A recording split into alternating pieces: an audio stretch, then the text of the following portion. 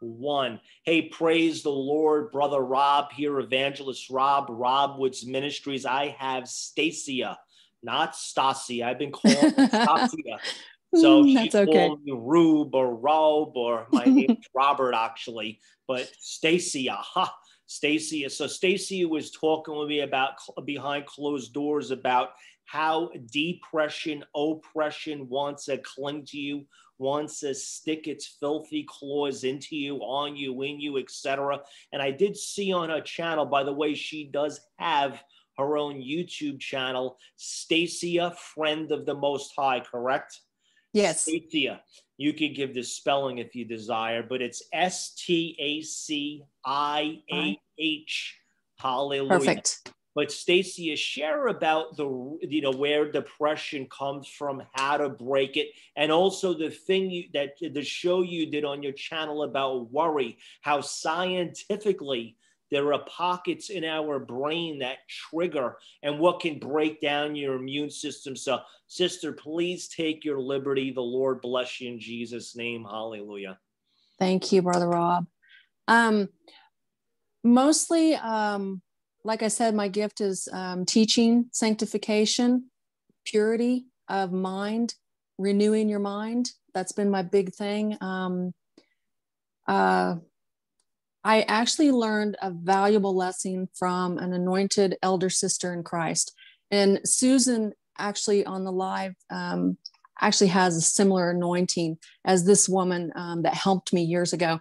I kept battling depression and oppression. And I mean, I would just for days just weep and weep and weep and cry and cry. And I couldn't break it. I could not break it. It just, and I'd have like maybe little hours of joy or whatever, or I'd fake it in front of people, but it just come back. I was just living in a depressed state. I mean, I just wanted to be out of here. And it wasn't necessarily a suicide spirit. It was just an oppression. Like I just felt heavy, like this fog over me, and I couldn't break it. So anyhow, I went through mass deliverance. I know a lot of people say once you're a Christian, you can't be oppressed. You can't have demons. And I'll refute that. I'll refute that, and I'll refute it, and I'll refute it because it's a lie. The enemy doesn't want you free. That's why he tells us these religious lies.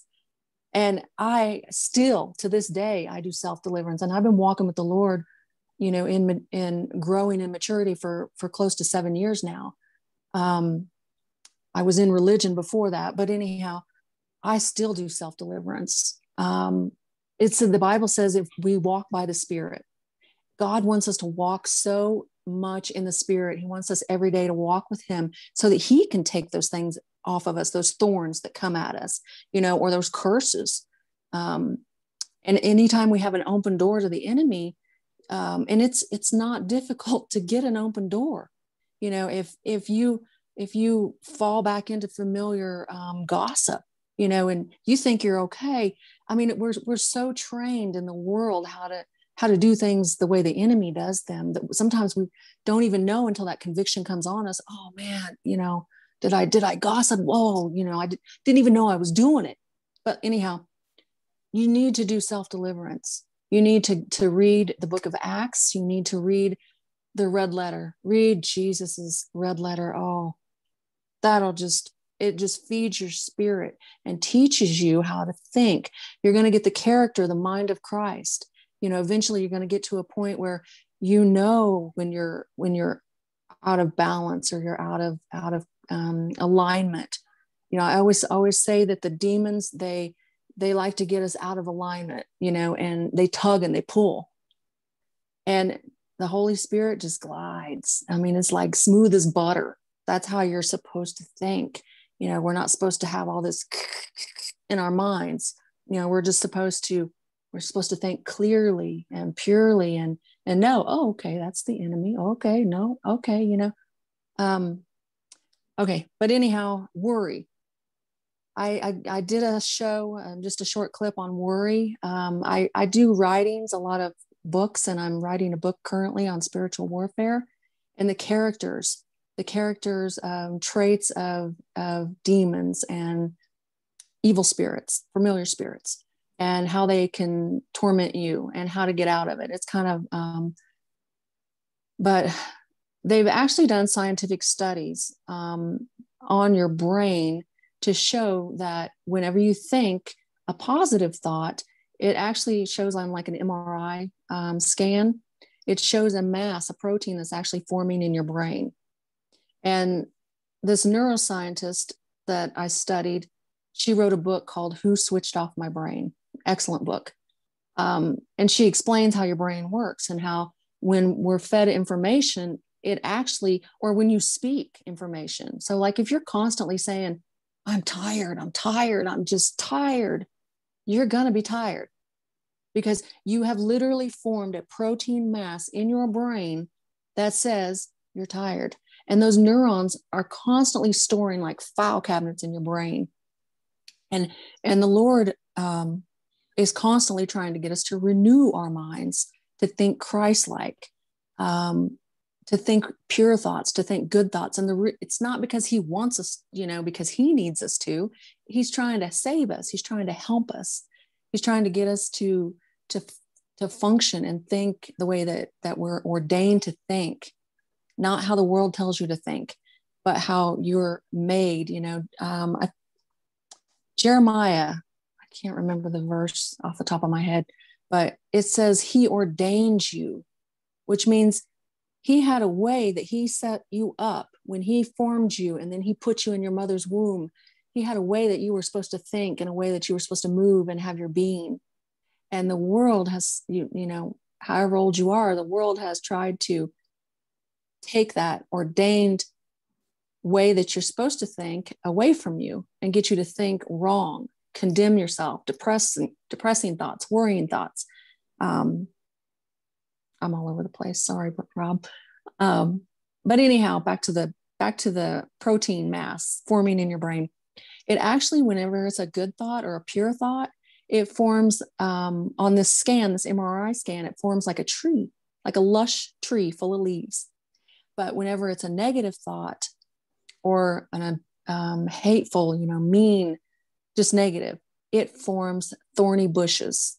So it's like these thorny bushes that show up on the scan, which, that to me is just amazing how God, he's constantly warning us. He's warning us, in the earth, he's warning us in our bodies, in our minds. And, it's just amazing. Science is trying to catch up with the Lord, but they'll never do it. You can't, he's so past finding out, but he gives us these mysteries, these hidden knowledges. I slept through school. I partied, I partied hard. So for me to even know these things, is just a miracle, literally. It's just an absolute miracle. I study the Hebrew, I study Greek, I can read difficult, King James or Geneva, and it's all through the Holy Spirit teaching, and they say our brains can hold 3 million years worth of information. So. Wow. Yeah, those of us. Incredible. You're blowing my mind. My brain's coming out of my earlobes. It's out. But praise the Lord, the anointing's on you. Sister, pray for the people, please, for not only get free, but stay free, get delivered, but the prayer of faith, Isaiah 58, Isaiah 61, to be released from the bonds of wickedness. Go ahead, hallelujah. All right, I'm just going to, since you said it, that's the Lord. I know that's the Lord. Isaiah 61. Anybody, like Brother Rob says, claim the overflow. Claim those prayers that he's praying and he's speaking, those prophetic words. Claim them for yourself. I do it constantly. I want that. I want that one. I want that one. If it's good, claim it, Okay. Father God, I just pray over everyone listening here, and I just pray for Isaiah 61 over all of us, Father God. Let the Spirit of the Lord God be upon us. I had it memorized. Oh. You take over, Lord. Well, praise the Lord. It talks about that there are people that are bound, not in the natural, not in a natural prison, but spiritually imprisoned. It talks about a heaviness, those that are poor in spirit, not poor in the natural, but they're spiritually bankrupt. Hallelujah. So you can read it and pray it. I got it. Go for it. Hallelujah. I got too nervous. I couldn't memorize. Okay, Lord, I ask for the Spirit, your Spirit, to be upon us, because you have anointed us to preach good tidings unto the meek. You've sent us to bind up the brokenhearted, to proclaim liberty to the captives, the opening of the prison to them that are bound, to proclaim the acceptable year of the Lord and the day of vengeance of our God, to comfort all that mourn, to appoint unto them that mourn in Zion, to give us beauty for ashes, the oil of joy for mourning, and the garment of praise for the spirit of heaviness, that we might be called trees of righteousness, planted by you, that Jesus Christ Almighty be glorified. In Jesus' name, amen. Hallelujah. Thank you so much for blessing the people. Guys, if you're new, please subscribe. It'd be an honor. We're also live Mondays, 9 p.m. Eastern. Any specific prayer request, you don't have to be so transparent. You could be vague or more than welcome in the comment section. The Lord bless you in Jesus' name. Hallelujah.